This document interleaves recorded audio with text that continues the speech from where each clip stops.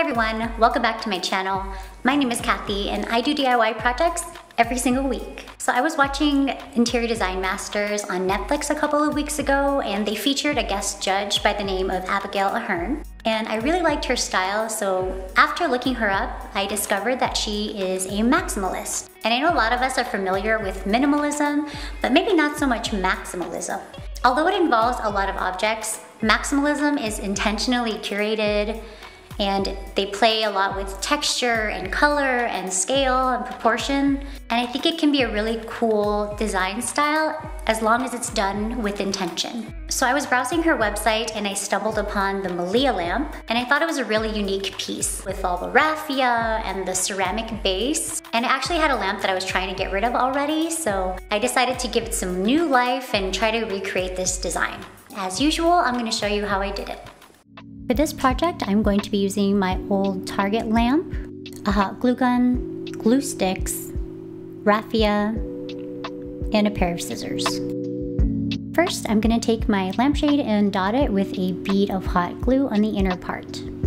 I started by wrapping each strand of raffia individually around the shade, but then decided to glue them in bunches instead, because that's just a little inefficient. Here I'm beginning to glue them in bunches. I just cut strips to fit the height of the shade, and I just made sure that each strand was glued down securely.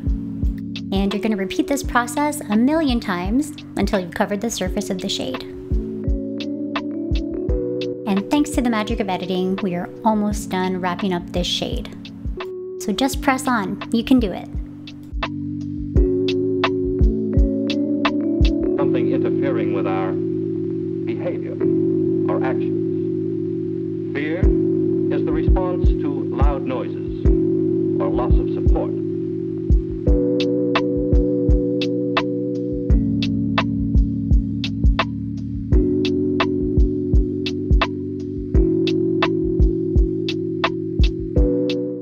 Whew, glad that's over. Now we can move on to trimming off the excess raffia.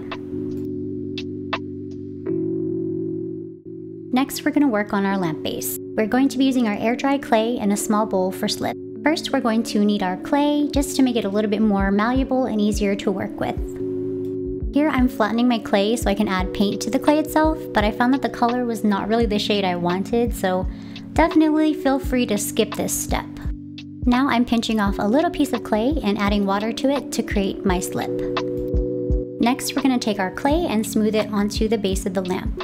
Air-dry clay sticks to glass, so just do a quick Google search to make sure that the clay will stick to your lamp's surface.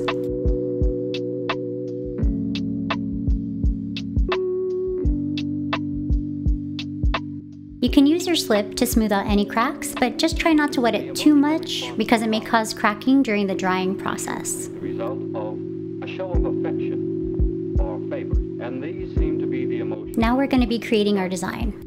You can create any design you like, but since I'm replicating the Malia lamp, I am going to be coiling and cutting out small pieces of the clay and then shaping them into these spiky, nipply shapes. Then I'm going to take my base and just kind of see where I want them. To stick them on, I'm going to be scoring the bottom of the spike, using a little bit of slip, and then stick it onto my base. Just make sure to smooth it all out so that it looks cohesive.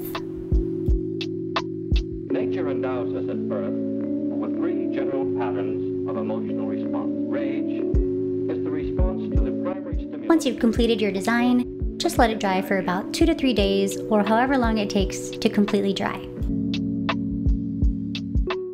So a couple days later, we got some major crackage. Wasn't expecting it to be that bad, but I put in some E6000 to maybe help bond it. I have to let that cure for a couple days and we'll see how that goes. And I've also created some slip so that I can try to fill in the cracks with that. So we'll see. Now we can start painting. Pretty self-explanatory, but just make sure that you get all the nooks and crannies, all those little indentations covered.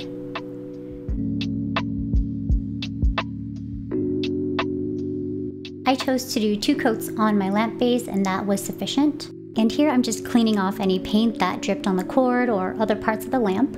Then sprayed it with my clear coat, and now it is done. Now it's time to reassemble.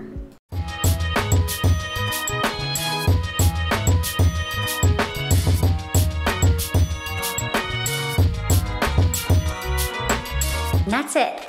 I really love the texture that it adds to my space, and it really looks unique. And this project is definitely a labor of love because it takes so long to wrap the lampshade in the raffia, so just be prepared for that. But for me, it was well worth it. The total time probably took me a week because of having to fix those cracks that happened. Just be sure not to wrap it in plastic wrap like I did. That can cause a ton of crackage, as you saw, but it still could be fixed even if it does happen. I know that this project isn't necessarily for everyone. The design is very odd, but it worked for me. If you enjoyed this video, please let me know in the comments. Don't forget to like this video and subscribe if you'd like to see more content like this. And as usual, thank you so much for watching, and I hope to see you guys in my next video. Bye!